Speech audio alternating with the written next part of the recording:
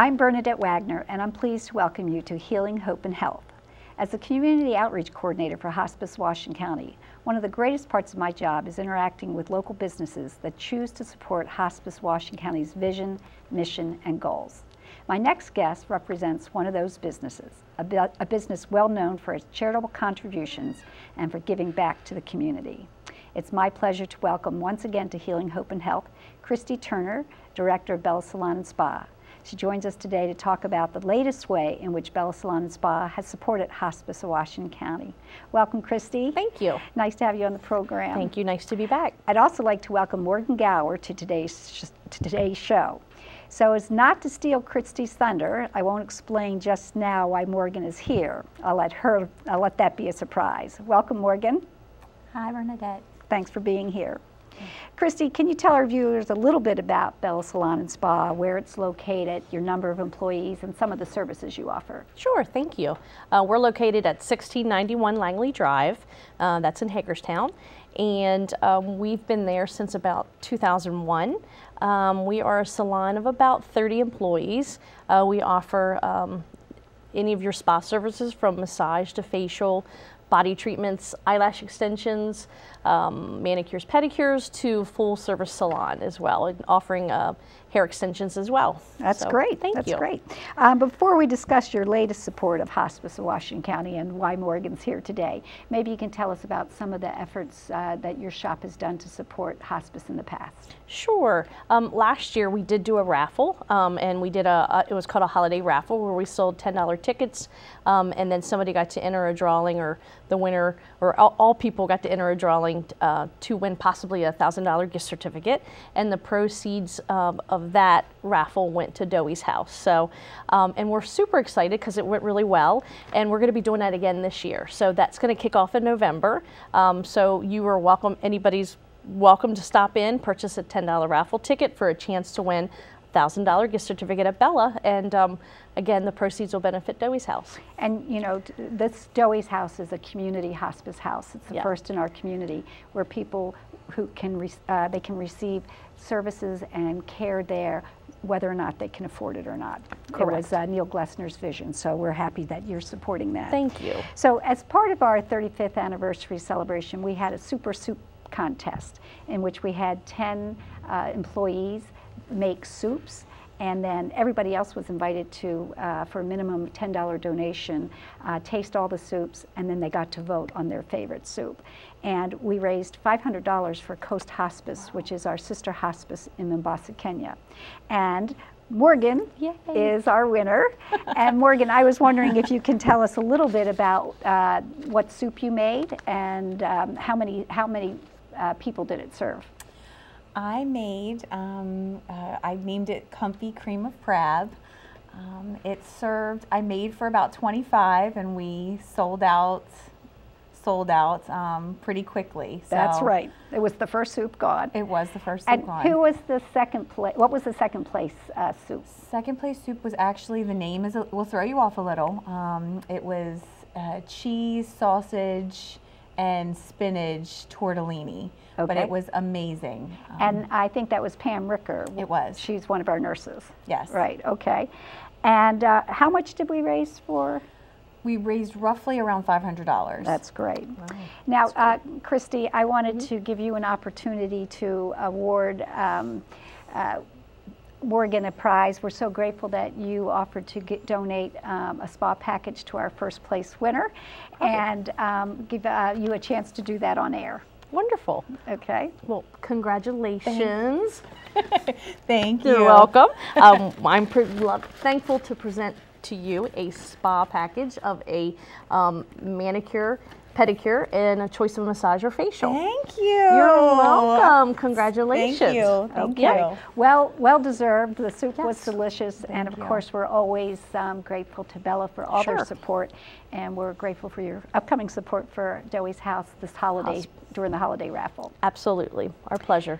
I'd like to thank Christy and Morgan for joining us on Healing, Hope, and Health. From holding a holiday fundraiser in support of Doey's House, our community's first ever inpatient hospice house, to donating a gift certificate for our chef, the winning chef of our Super Soup contest. Bella Salon and Spa always finds creative ways to support hospice of Washington County. Stay with us. We'll be right back after this short commercial break. I'm the hometown favorite. I'll outsmart you. I will beat you. I'll be surrounded by fans cheering me on. There's no place like home for fighting cancer. My turf. My time. My team. Expert care, close to home. The John R. Marsh Cancer Center at Meritus Health. Arbors Carson Jewelers has been your community jeweler for over 110 years. We have the region's largest selection of diamonds, designer jewelry, including bridal, gold, and silver fashion jewelry, and fine Swiss timepieces. We strive to combine quality, expert personal attention, and affordable financing to create an exceptional shopping experience aimed at exceeding your expectations. At Carson's Jewelers, there's something for everyone that will bring a smile to that someone special in your life.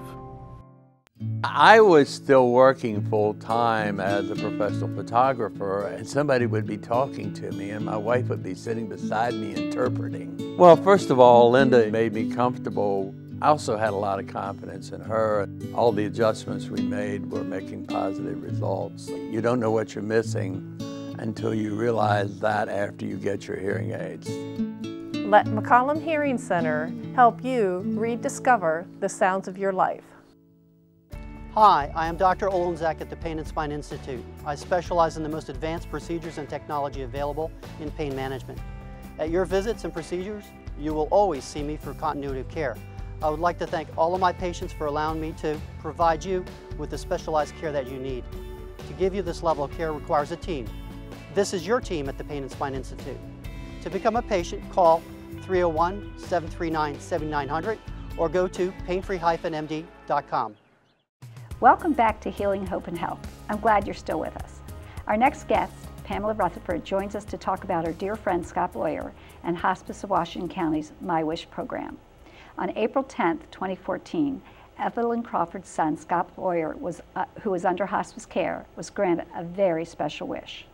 Pam, who is a close friend to the whole Crawford family, will share what this wish to Scott and also his family and friends. Welcome, Pam. Thanks for being here today. Thanks for having me. Sure. So you were close to Scott. How long did you know Scott? I met Scott about 6 months before he was diagnosed with cancer. So total about 5 years. Okay. All right. And what was he like? What sort of person was he? Scott was larger than life. He was a big overgrown kid. Okay. His nieces and nephews never had to worry about who was going to go out and play in the snow or the mud or anything like that, who was going to come to their sporting events. Scott was always there. And what were his special interests? He loved to golf, but more than that, he loved the Maryland Terrapins. Okay. He was a huge basketball fan, tons of memorabilia, a lot of baseball caps and clothing. He was a season ticket holder. To all the different sporting events? To the football events. But he started a unique tradition with his twin brothers, who are big Duke fans, all being basketball fans. So when the Duke Blue Devils would play the Maryland Terrapins, whether if it was in North Carolina or in Maryland, they always went. And I always had the pleasure of painting their bald heads to represent their teams. So he was definitely a diehard Terrapins fan. I'm sure you have some great pictures of that. Yes. Oh, that's so funny. And can you tell us a little bit about what Scott's wish was and how it played out for him? Well, being such a fan of all Maryland athletics and being a season ticket holder and a huge basketball fan, for Scott to be able to have Terrapin players and Terrapin coaches come in and recognize him, appreciate his support, and just spend time with him talking about different events and allowing him to forget, even only for a short period of time, that he was ill. Right. He was allowed to laugh and joke. At one point he said to one of the gentlemen, you know, where did you get that shirt? I haven't, gotten one like that. And without hesitation, he said, you want this one? And he took it off and handed it to Scott. He's like, that's yours too. And so it was 2 Maryland Terrapin players that came? Yes, it was Des Wells and Juan Dixon. And it was actually Juan Dixon that gave him his shirt. That's cool. And they presented Scott with a box of all kinds of memorabilia, official team shoes that were signed that you can't just buy anywhere. You know, they were made for the team. They were special. And just spent, you know, time with him, treating him like a fan, you know, and appreciating his interest in what they do. Like a healthy fan. Exactly. They were focused on him as a person, not his illness. Right. And I heard that he also got a signed basketball. Yes, he did, and it's in a keepsake glass case. Some of the things we actually put in the casket with Scott when he did pass, and other things didn't quite fit in there. But to watch his face light up, when someone's sick like that, they kind of lose control of their choices in life, and everything becomes treatments and appointments and that type of thing. And for that short period of time, he was just Scott, the Maryland Terrapins fan. Yeah, that's special. Yes. That's really special. So that's what it meant to Scott. What did it mean to those who love Scott to see him like that, to see this wish play out and make his dream come true? Oh, it was unbelievable. You know, like I said, you get so caught up in caring for someone that you lose sight of the fact that they still enjoy things. And to be able to have an opportunity to give something to him that he could laugh and relish and be joyous about, and we could all laugh and be lighthearted and joke around about. It really was a sense of being able to contribute to a wonderful day for him, a great quality of life for him, even for that short period of time. Yeah. And I imagine, well, maybe I should ask it as a question. I was wondering if now that provides, that happy, joyous memory provides a balance to the remembrance of him suffering and being sick. Oh, I think it does. In Crawford's store, they have right behind the counter a picture of Scott with Des and Juan, you know, from that day. You know, that's something you can look back and remember that, you know, that was a great day.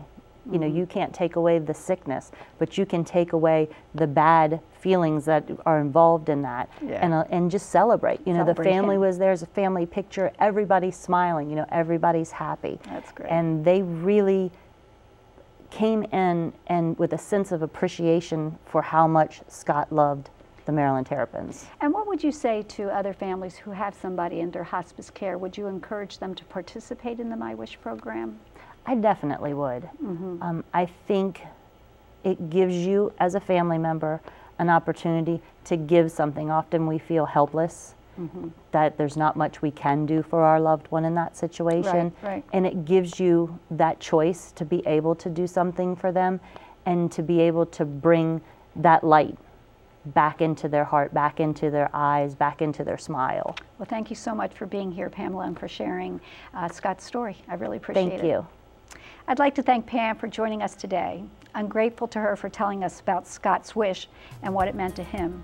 Sally Nichols, the prize-winning children's author, said, quote, "There's no point in having wishes if you don't at least try to make them come true," end of quote. Our point exactly. Hospice of Washington County may not be able to make every wish come true, but we are certainly willing to try. If you know someone under hospice care, please contact us so that together we can make their dreams come true. Stay with us. We'll be right back after this short commercial break. People don't realize it takes a lot to care for a family member in your home. John's dad was very headstrong, so I think that was a lot for him to get over and try to come to terms with that he had terminal illness. I would recommend to everybody to get hospice involved at the get-go. When you first learn about it, get it set up, it's going to make it, I mean, it's terrible what you're going through already, but it's going to make it easier for you in the long run because we couldn't have done it without them. Call Hospice today. Hospice of Washington County, when time matters most. Arbors Carson Jewelers has been your community jeweler for over 110 years. We have the region's largest selection of diamonds, designer jewelry, including bridal, gold, and silver fashion jewelry, and fine Swiss timepieces. We strive to combine quality, expert personal attention, and affordable financing to create an exceptional shopping experience aimed at exceeding your expectations. At Carson's Jewelers, there's something for everyone that will bring a smile to that someone special in your life. I was still working full-time as a professional photographer, and somebody would be talking to me and my wife would be sitting beside me interpreting. Well, first of all, Linda made me comfortable. I also had a lot of confidence in her. All the adjustments we made were making positive results. You don't know what you're missing until you realize that after you get your hearing aids. Let McCollum Hearing Center help you rediscover the sounds of your life. From the smallest item of jewellery to the largest ceramic elephant, every 10,000 Villages handcrafted product makes a remarkable journey. All over the world, our products travel similar paths, over thousands of miles and years of artistic tradition. Our handcrafted gifts represent work that builds villages and sustains souls. They are the dream of a better life made real. Every product is a miracle.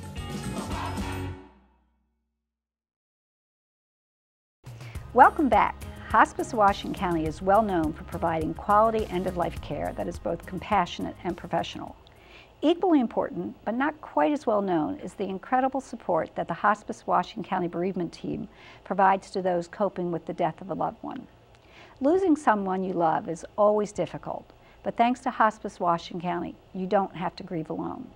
Today, I'm pleased to introduce Lisa Lynn, who joins us to talk about her experience with the Hospice Washington County Bereavement Department. Welcome, Lisa. Thanks for being here. Thank you. Thank you for having me. Sure. Well, let me first say I'm sorry for your loss. Thank you. And I'm grateful that you're here to help educate the public about our services. Maybe you could tell us a little bit about your experience and about your loved one. I lost my fiance, Rick Wolfinger, very suddenly. So he was not in hospice care. He died of a brain aneurysm. And I really didn't know that I could go and get counseling for that. I thought counseling with hospice was for people who had been in hospice care. Right. And it was wonderful to How be able did you to get find that. out about that? Through friends. Through friends. I had a couple people that had gone and had counseling with hospice, and a couple friends that work there. And they said, you know, you can go and get counseling. And, you know, initially I wasn't really ready for that, because you always think, well, what can anybody do for me? You can't change the situation. Right. So what can they possibly say to make it better? So it took me a while to talk myself into it, but then I thought, can it hurt? No, it can't hurt. So it's worth a try, because it could possibly help. And it did. Okay. It did. And these services are provided free of charge? Yes, yes.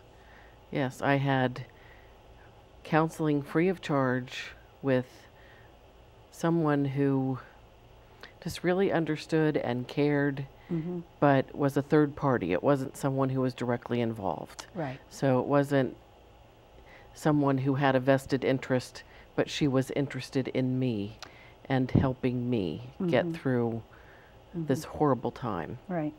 And I know that Hospice Bereavement Department offers individual, family, couples, group counseling, and also ongoing support groups. Which of these services did you take advantage of? I did individual counseling. I wasn't at a point where I felt comfortable speaking in front of other people. It was good that I could just function and go to work. The counseling was, you know, she was very flexible, and she worked around when I could get there. And really, it really got me through. It really did. Was there one thing in particular that she shared with you that you held on to and that became your lifeline to sanity, to out of grief, your ladder out of grief? The one thing I remember her saying is that you still need to have Rick time. She said it's going to be different, but you still need Rick time. You need time to think about him and spend time on his memory and your relationship and, you know, things like that. And I never looked at it that way. I felt like, oh, you're just dwelling on it, but you're really not. So sometimes just having what you do innately validated is so wonderfully important. Yes. Yeah. What was the best advice that you received through the bereavement process, either from somebody in hospice or through a friend, or something you'd want to pass on to somebody else? That all grief looks different. Everybody grieves at a different pace, and there's no timeline for it. There's no, now you need to be here at a certain time, and you know, you need to get over it in a certain amount of time, and that's just not the case. Everybody grieves at a different rate. But the other thing is that you can't ignore it. Right. You have to deal with it. Otherwise, you will always be dealing with it. So you have to deal with it and address it head on. Otherwise, you'll always be dealing with it. And so from what you're saying, I'm guessing that you would encourage other people who have suffered a loss of a loved one to seek counseling, either at hospice or somewhere else? Absolutely, because like I said, it can't hurt. And it can only help. Right. So you want to give it a chance, because the impact, you're going to have to deal with this one way or another. Right. Yeah, and you do want to get through it. And you know, I've always said to myself, a nervous breakdown is not an option. So I have to find out, you know, how I am going to deal with this. Right. Well, thank you so much for being here today, Lisa. Absolutely, thank you. I'd like to thank Lisa for joining us on today's program and for talking about the professional grief counseling she received through Hospice Washington County. The sense of loss may never completely go away, but grief is diminished when it's shared with others and validated. Tom Zumba, an author and speaker, said that in order to heal, quote, every expression of grief that wants to be felt and honored and given its space must be allowed, end of quote. If you are suffering due to the loss of a loved one, please allow Hospice Washington County to help. Call us today at 301-791-6360. Stay with us, we'll be right back. Arbors Carson Jewelers has been your community jeweler for over 110 years. We have the region's largest selection of diamonds, designer jewelry, including bridal, gold, and silver fashion jewelry, and fine Swiss timepieces. We strive to combine quality, expert personal attention, and affordable financing to create an exceptional shopping experience aimed at exceeding your expectations. At Carson's Jewelers, there's something for everyone that will bring a smile to that someone special in your life. I'm the hometown favorite. I'll outsmart you. I will beat you. I'll be surrounded by fans cheering me on. There's no place like home for fighting cancer. My turf. My time. My team. Expert care, close to home. The John R. Marsh Cancer Center at Meritus Health.